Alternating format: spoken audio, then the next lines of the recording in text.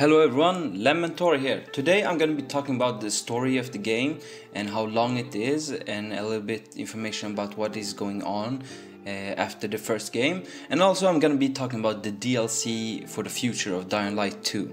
And if you want more information about this game, you can check my other videos. And if you want new news that comes out as soon as possible, subscribe to my channel and I will do my best to inform you about this game. So, let's start with the story. Dying Light 2 is an open world action game set in an urban landscape during the zombie apocalypse. You play as Aidan Caldwell, a freelancer runner who takes tasks for people of the city. One of the last settlements in Europe. Yes, it's a European setting. Former protagonist Kyle Crane was infected with a virus that turned people crazy and unknowingly spread the disease after that. After the global outbreak, modern civilization came to an end, pushing humanity into a new dark age, modern medieval apocalypse. So it's basically a settlement in somewhere in Europe, and it's like a modern medieval apocalypse. For me, these are one of my favorites, the apocalypse version and medieval. The sequel takes place 20 years later, where the modern world is a thing of the past. In Dying Light 2, advanced technology is scarce and firearms are hard to come by. You have to scavenge parts together to survive. Enemy factions will try to take what you have. And Dying Light 2 story is around 20 hours, so that's good for a story.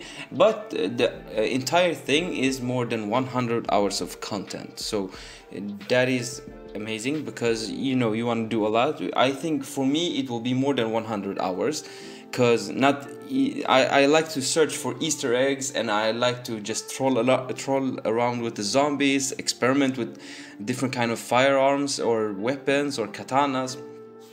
So I will have a lot more than 100 hours of total content, because my god, I will search everywhere for Easter eggs and other fun stuff to do. And also there are probably some secret bosses, just like in Dying Light 1.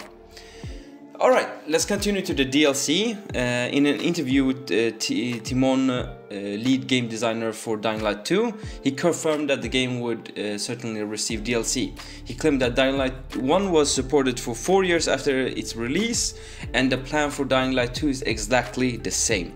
So, here's the thing. They released a DLC called The Following for Dying Light 1. And this game was huge and it was awesome. It was like an entire game. I mean, it was like Dying Light 2.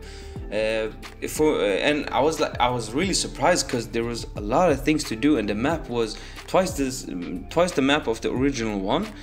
So it got me all excited, and driving a vehicle through zombies. My god, that was fun. So we're just hoping they will do the same thing for Dying Light 2, which they are promising.